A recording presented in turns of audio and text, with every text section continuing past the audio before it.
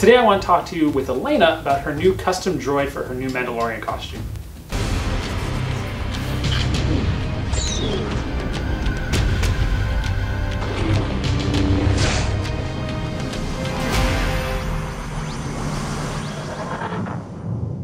Longtime viewers of my channel will know that I like to talk about details, small ones, big ones, adding to your costume to add depth of character and items. So today I wanted to bring Alaina on to talk about her add-on to her new Mandalorian costume, which is her new droid. So I've been a member of the Mandalorian Works Costume Club for a number of years now, and recently I've decided to retire my first costume, which was a teal Mandalorian. I fell in love with a stalker helmet, and that became the inspiration for my new costume. As I've kind of gone through my costume, I realized that I wanted to add more to it, and one of the things that I wanted to add was a droid. I've always loved robots, and so now this is kind of giving me a chance to make something that does fit in with the Star Wars canon. Now, while I've been on kind of going through Thingiverse, I've managed to find a droid which I really liked, and I thought would fit in well with my theme for my new Mandalorian. And what I decided to go with was a Seeker droid, which is the ID-10, previously seen in Battlefront 2, and the 7th Sister Inquisitor in Star Wars Rebels. What is really cool about being able to 3D print my own robot, my own droid, is that I can make it look however I want and make it do whatever I want. So I decided to have a droid that fits onto my shoulder of my costume, and that I would like to be able to have lights, and I'd like it to be able to move. So with those kind of ideas in mind, I did choose the Seeker droid and got to printing it. So this is actually the initial kind of upper body portion of the droid, which I printed on my CR10S, which is my workhorse. So when I printed it just at normal size, so 100%. It did fit all in one piece on the bed, which is why I love that printer. I did find that it went together really well. As always, the biggest kind of hurdle with finishing a 3D print is actually doing all the sanding and filling and making sure that your details maintain their crispness, which is really important to me. For me, one of the hardest things when looking at doing a droid like this is trying to figure out what you want it to look like at the end. There's a lot of, the ID droid that was in Star Wars Rebels was black and red, which is a very standard Imperial thing, and in Battlefront was a yellow and the gray one, from what I recall. So Alaina had a lot of fun trying to figure out what colors, what style, how it was going to match her outfit, and all that kind of stuff. The one thing that the file did not have, which I really wanted it to be included, was I wanted it to have lenses.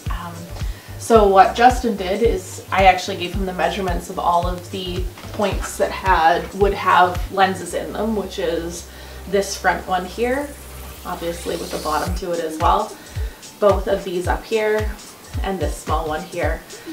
He 3D modeled the domes that we were going to have on them, and we resin printed them on the Anycubic printer, which we have. Yeah, using the clear resin has actually been, it's something I briefly played with prior at my day job, and using it here was really great because they ended up being almost glassy almost immediately, but after some sanding and some prep work, you're actually able to custom tint them to be a different color, instead of having like a solid print of, you know, white or whatever you could have printed normally with this measure, which would have just given a very dull look. This allowed it to give it a truly glass finish to it. Mm-hmm. So here's my droid here. As you can see, we've got the lights, the LED lights that I've wired up, and then have the resin domes over top as well. And those are just glued in afterwards. You can also see the custom paint scheme she gave her droid, including scratching in her name in Mandoa to give that kind of... My Mandalorian Merc form name in Mandoa, yeah. It gives it a kind of little customization to it, like it's her own ownership to it. Yep. All the legs are attached using Chicago screws. That means so that they can still bend and move. I decided to go with the Chicago screws versus the little 3D printed parts just because I felt like these would be a little bit more durable.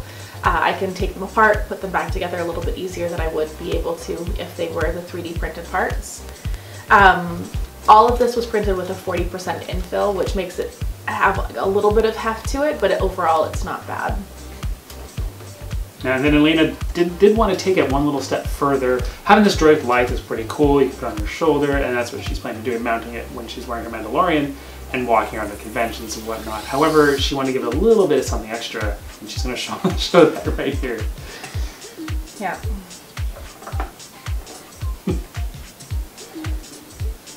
And it's a puppet.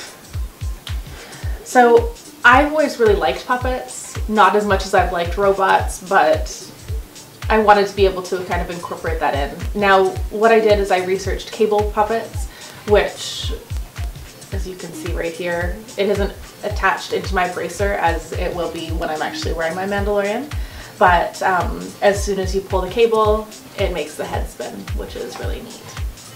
Now, yeah, the mechanism inside, it took a little trial and error, but it came together really well. It did take some trial and error. It does have a couple of springs inside, and we did take apart a Lazy Susan and used the center mechanism for that as well to be able to put it in there to give them a nice rotation, a smooth rotation.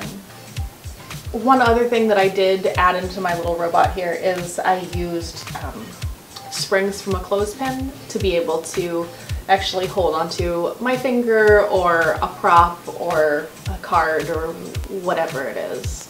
But I wanted to kind of be able to have him hold things. So I just put those little springs in and... So there we go. If you guys have any questions about this, please ask us in the comments below. We'll answer them. If you want to follow Alaina on social media, you can reach her at... Maker Etc. on Instagram, and I am Garden Geek on the Mandalorian Works forum. Yeah, so feel free to give her a follow, and if you, like I said, if you have any questions, ask us below. So again, thank you for watching, subscribing, and liking, and we'll see you next time.